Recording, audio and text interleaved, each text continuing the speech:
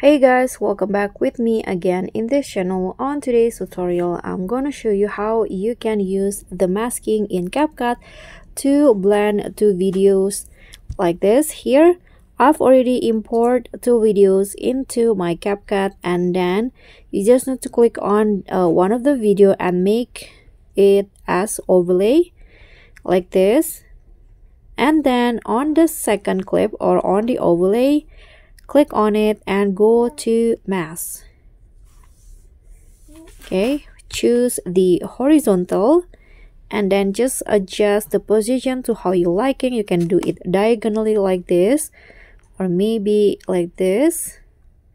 Okay, I'm going to go with this, and to have like to make it more blending, you can just drag this arrow to have that blurry edges like this. Click on the check icon. Now your video will become one like this.